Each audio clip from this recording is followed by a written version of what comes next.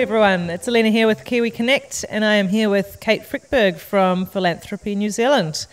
So here at New Frontiers we're chatting about ideas, I guess, for solving some of the world's most complex social and environmental problems.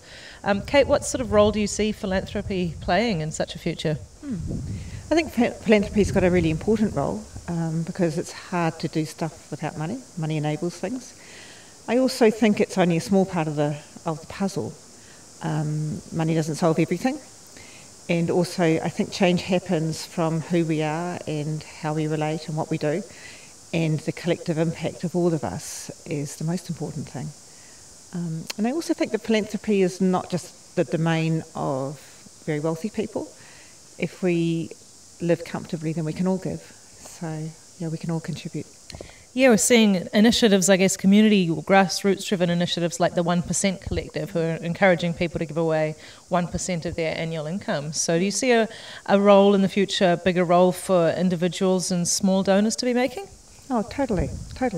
I mean, if we are lucky, if we are blessed, if we have things in abundance, why wouldn't we share some of that? And there's many ways of sharing that. And I think what's important is sharing in proportion to what you have, rather than the actual dollar amount. And if you can't give money, then there's time. Yeah, of course. We're seeing time banks and labour sharing schemes and cooperatives and that sort of thing. I'm curious to know, how do you see philanthropy working? And we're seeing trends globally even towards impact entrepreneurship and social enterprise that are building, making change around business models. How do you see philanthropy working with that?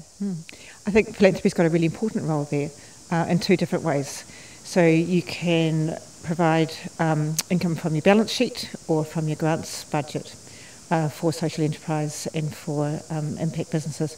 So if you are using your investment portfolio, assuming you're a traditional philanthropic trust, if some of that is dedicated to equities that are socially responsible and some of it's to social loans, then actually you're making use of not only the tip of the iceberg but also some of the iceberg underneath. I think that's a really powerful thing that we should all be thinking about if we're in that position. I think there's also a role for grants in social enterprise, particularly in the startup phase. So it's a case of what's the right tool for the job. Right, and are you seeing significant changing trends in the way philanthropy is working around social enterprise or around the way that we have this relationship with giving and receiving? I think we've got a long way to go.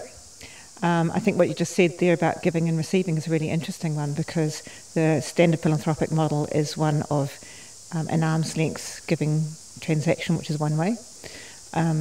Here in Aotearoa, we talk about reciprocity and gift exchange. I think it would be very interesting to see Aotearoa philanthropic model, which is a wee bit different. There's actually lots of trends happening in philanthropy, and a lot of really exciting ones too. So I can go through some of them, but there's quite a few of them.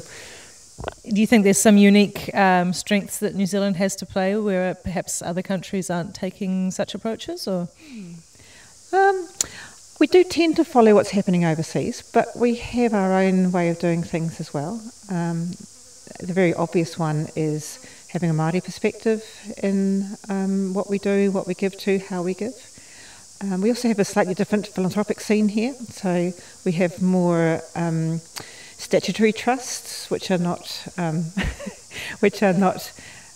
not an individual's generosity, but rather set up through like the sales of the community banks and the energy trusts.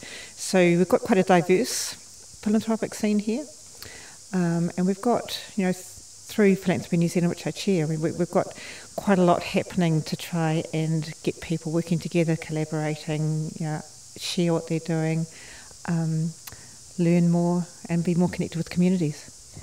Yeah, I guess when you say philanthropy, a lot of people instantly think of, giving money, but I suspect you're talking more about giving time, resources, expertise, and mentorship as well. Yeah, I mean, the literal meaning of philanthropy is the love of humanity, and I really love that definition. Love of humanity. I think most people would not think of the giving of time as part of philanthropy, and it's, the word actually is a bit you can't even say it half the time, you know. So I'm not sure even sometimes it is a particularly helpful word. I think giving and sharing is better words. So when we talk about philanthropy, we're normally talking about financial resources, but actually there's much more we can give and share than that. Fantastic. Sounds like an easy way for people to get involved in their local communities. Absolutely. We can all do something. Thank you so much, Kate.